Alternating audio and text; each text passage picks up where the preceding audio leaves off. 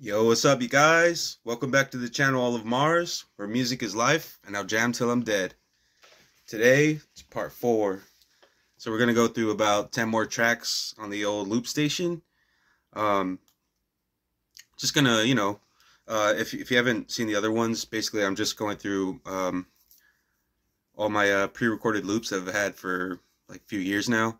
And just kind of revisiting them and just kind of seeing how they are, and maybe it'll re-spark some interest in trying to go back and make those like full-time songs or whatever.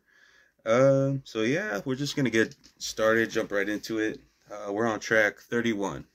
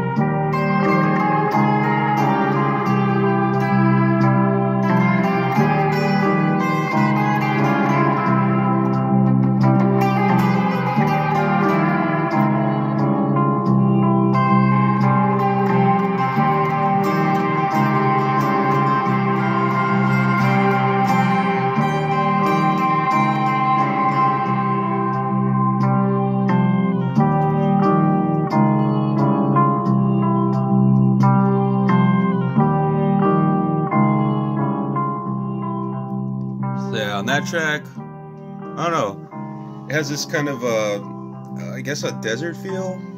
I don't know. Actually, so you hear that like swell in the back. Like, it's like,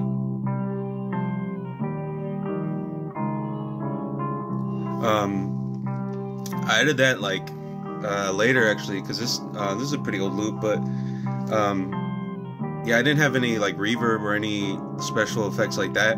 So after I got the avalanche run, I just went back and added that, and so I had to make sure like I was like satisfied with it, and I am, because like once I overdub and save it, like I can't erase like that last that last layer or whatever. So yeah, there's that one. Obviously it's repetitive because it's just what, 4 or 5 second loop over and over. But yeah, I like that one. That one always kind of stuck in my head. For the this pause this real quick. For the tone that I was using right now, so you can like kind of hear like.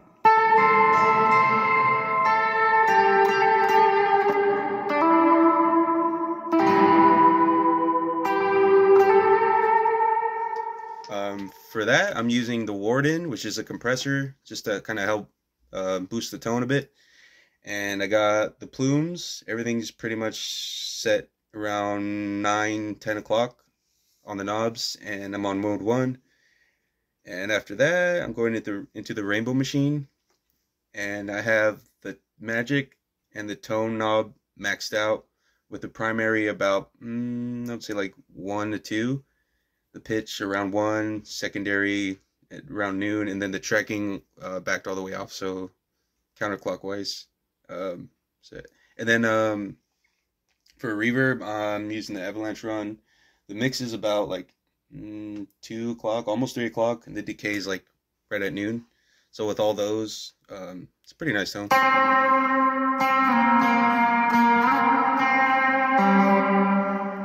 Just kind of like I don't know, pretty atmospheric, pretty moody, like wavy, modulated a little bit. Yeah, the Rainbow Machine is awesome. It's crazy because like it's so subtle, but you can get it to sound like just absurd. I mean, just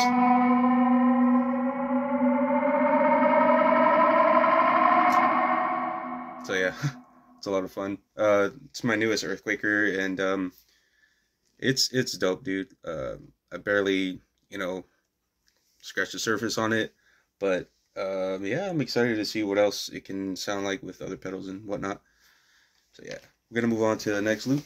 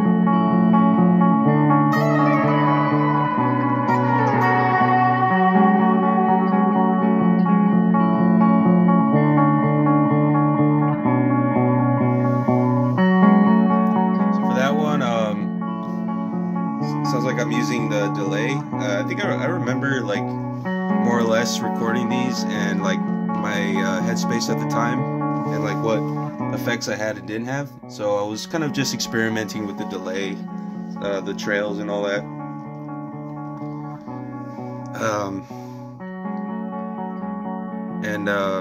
It's on me, you know, it's on me, but like there's so many ideas that I have, and I know I'm not the only one, it's like a thing, but I'll go over this one loop, alright, cool, and I'll just move on to something else. It's a bad habit, like I should really sit down and grind it out, but it's okay, like I guess the point, that's better than like having no idea at all, you know what I mean? Like you can always go back and add to or whatever.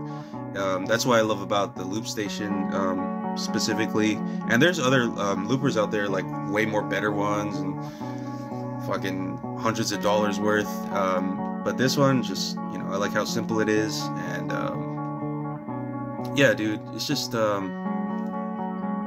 only really advice I would say is just to record whatever you got going on. Don't think about like, oh, it's you know, I have to make it into a song or blah blah blah, because you just want to get your ideas on paper. You know what I mean? Like you just want to get it down so you can come back to it. Anyways, all right guys, we're gonna move on to the next one.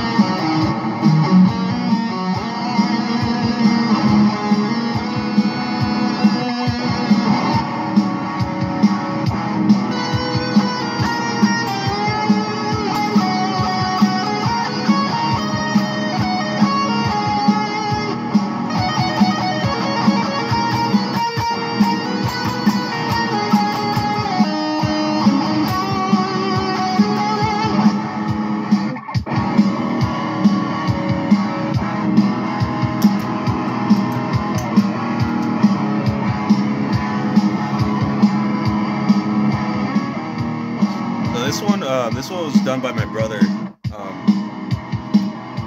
Sometimes like we'll want to just kind of like try to like, you know, noodle over or practice or do some scales or whatever, and this is just a really good like backing track if you want to go ham on some solo-y stuff. Admittedly, I'm not a solo guy. Like that was pretty shitty what I just did, to be honest. I was just for demonstrative purposes, but I don't know. Like even like back then when I would try to like learn, I never really obsessed over solos. Like I like them, but to me, like you can't beat a good riff. Like I don't know. It's funner for me to play like a solid riff than to just like go ham on soloing. It's not really my thing. I'm a rhythm kind of guy anyway. So next track, you guys.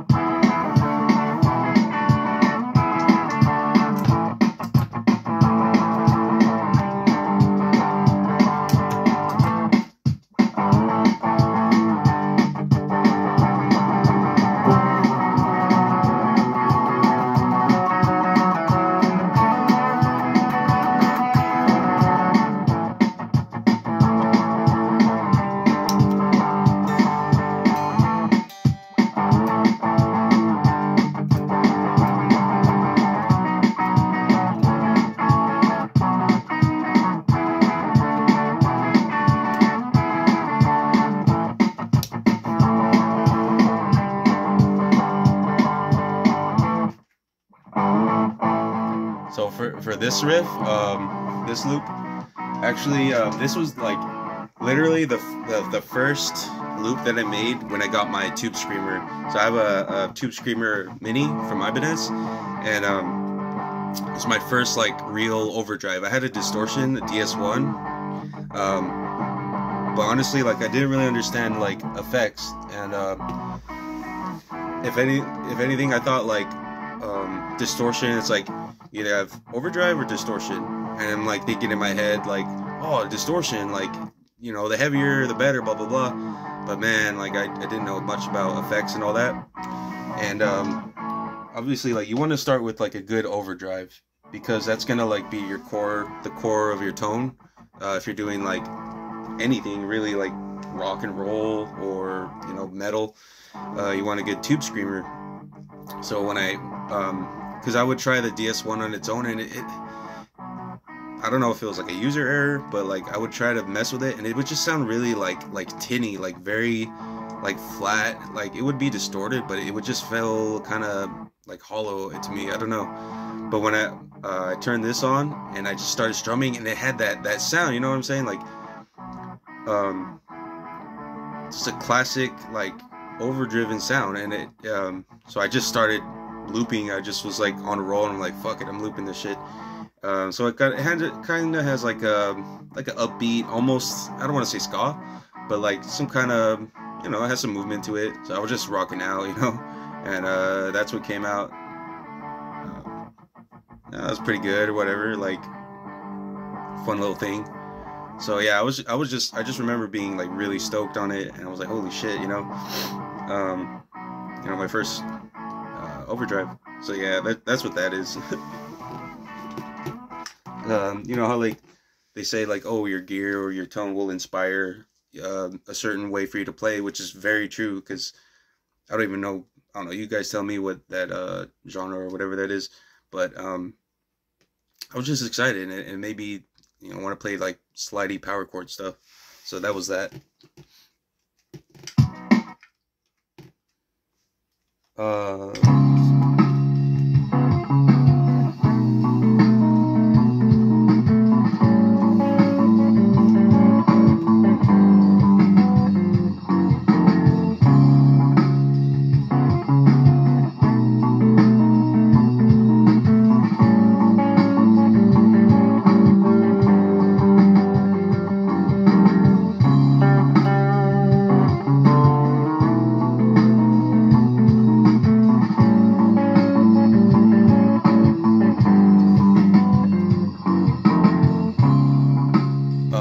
This one, the drums are from some random like YouTube video I found, because I was just I kind of got tired of like jamming to the drum beat on the loop station, because it would just be very stock, like no fills.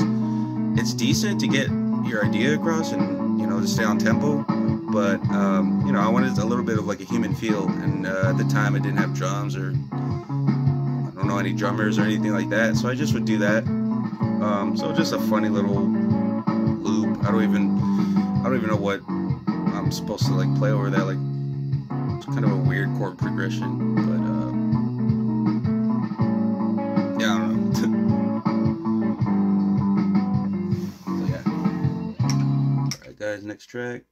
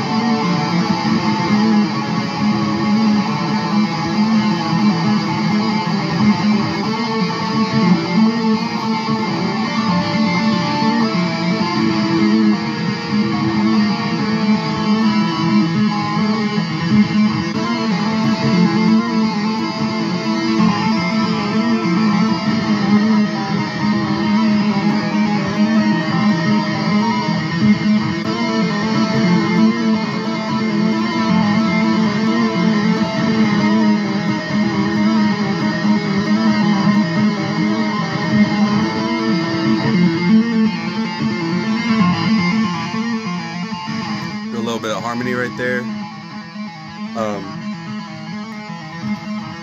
Yeah, for this one, I just came up with that little tappy intro. So it goes something like something like this.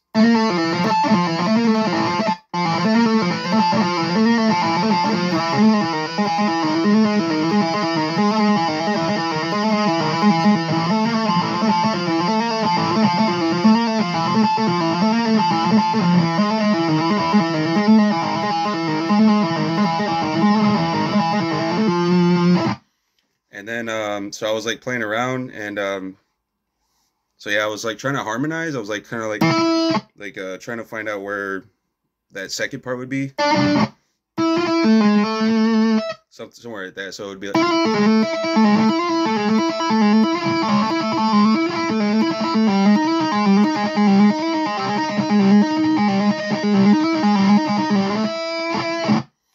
so yeah, a little more metal on that. I don't know. I like that one. I just gotta progress it, you know. Like that's kind of like why I'm doing this. It's just to kind of like remind myself and to show you guys like I don't know, just what was going on and what's on the loop station.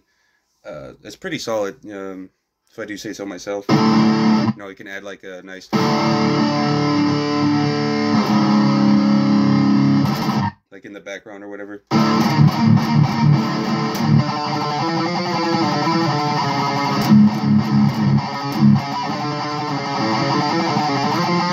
Something like that. Yeah, it's just trying to make more metal on that one. So, all right, next track.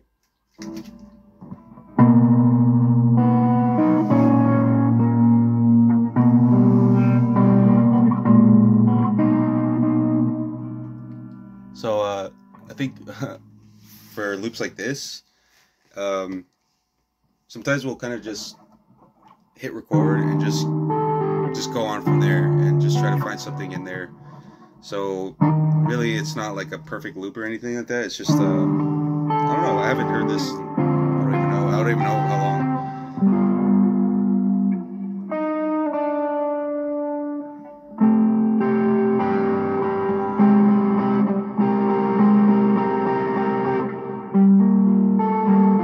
So to me, it sounds like I was just messing around with some reverb from the Avalanche run, and then that little bit of overdrive sound is from the Tube Screamer. Which honestly, like if those are like the only two like effects you have, like something overdriven and then like a nice reverb, I mean, what really more do you need? And for me, like I'm just obsessed with like guitar pedals and combinations and stuff like that. But I admit, like for me, like my favorite guitar effect ever is reverb, like straight up reverb. because it's the most like, I don't know, it's like the most versatile, well-known, useful thing. I mean, it's natural. Like if you think about it, you're playing or in a hall or on stage or whatever, you're gonna hear the reverberation from, you know, your environment and all that. So I don't know, it's my favorite. Next track.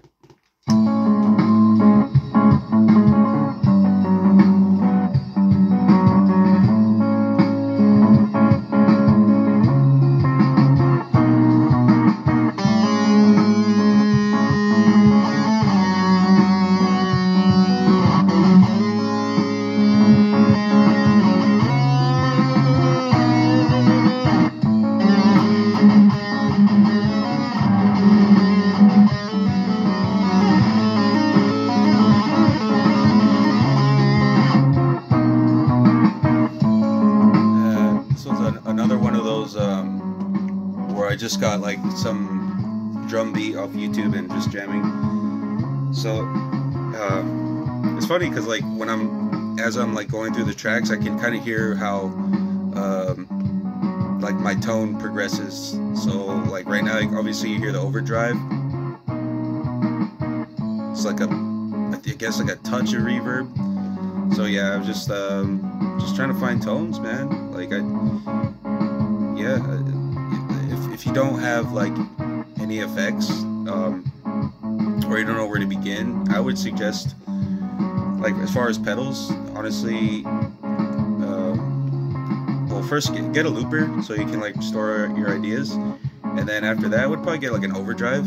That way you can like layer clean parts and do like some like overdriven solo work, or like literally the opposite, so record something overdriven and then play something clean over it, like a nice lead or whatever.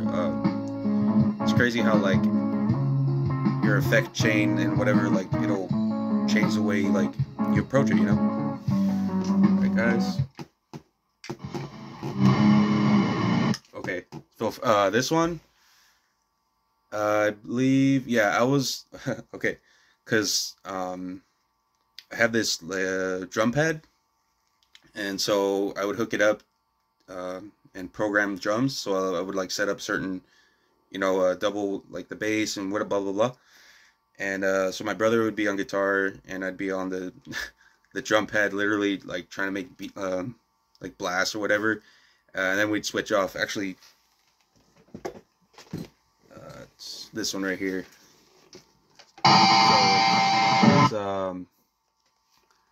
I bought like a bundle pack of Studio One when I was like trying to get into like recording and stuff, and I've only really utilized that and the microphone, and I have the program, but I just did not like it. I don't like the format, so for me FL Studio works the best.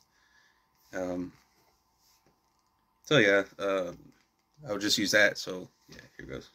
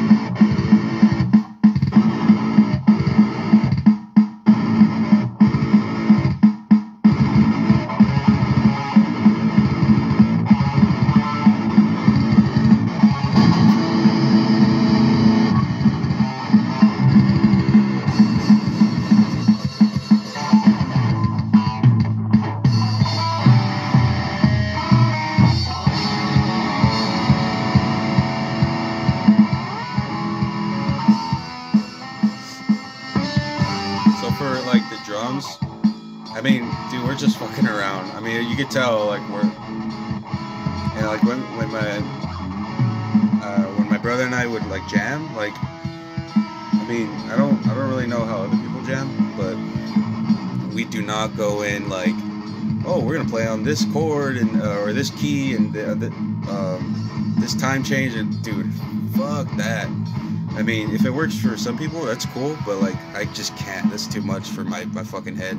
So we're just like the way I approach it. Like for the most part, it's all ain't nothing but a jam, y'all. You know what I'm saying? Like it, just have fun. Like it's, I don't know. I don't.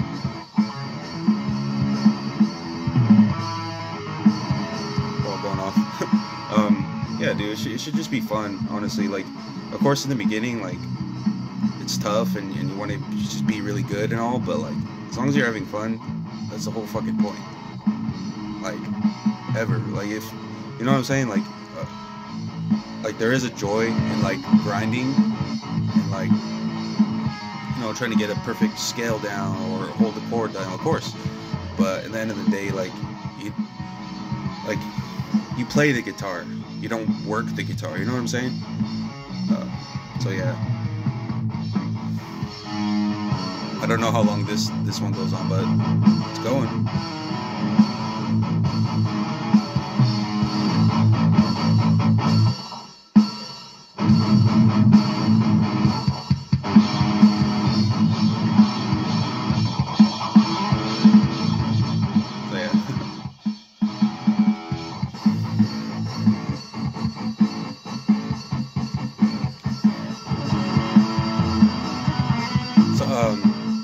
For that distorted tone, I remember specifically we're using an MXR full bore metal, which like on its own, it's actually a pretty good pedal. Like you can get pretty distorted with it. It served its purpose, and like since then on, like we've got better distortion and, you know, more pedals and all that. But for what it was, like it's not a bad pedal. So yeah, I just want to go over some more loops with you guys, and yeah, this is yeah, I believe part 4. So let's see.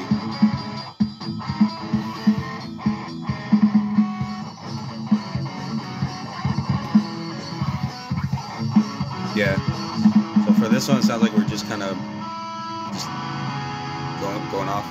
Just it's a pretty long loop, so.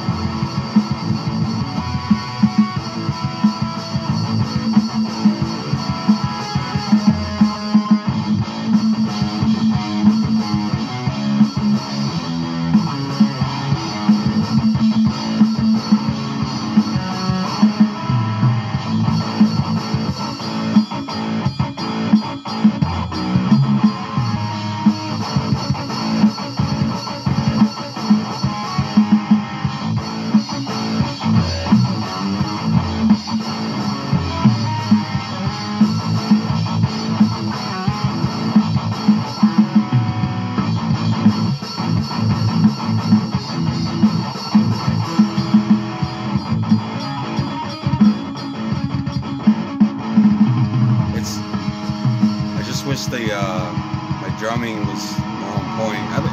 Dude, it's tough. Like it's hard to like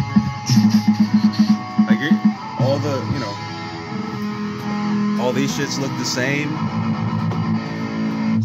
you know, like the same color and whatnot. So I'm literally like trying to do, you know, shit. Yeah, we're just having fun though. Yeah, that's it. But yeah, thanks for watching, you guys. You know, it's fun looking back at this, and I don't know, just kind of revisiting stuff. And I understand, like, for you guys, it's like new, and you're like, who the hell's this guy? But yeah, I just want to put my stuff out there, you know.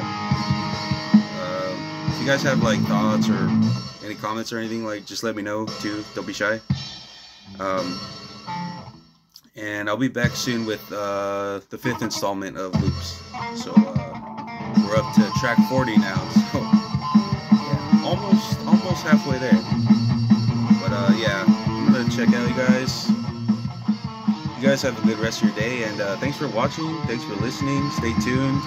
I got more stuff lined up, and gonna share some more tones with you guys. So this has been all of Mars.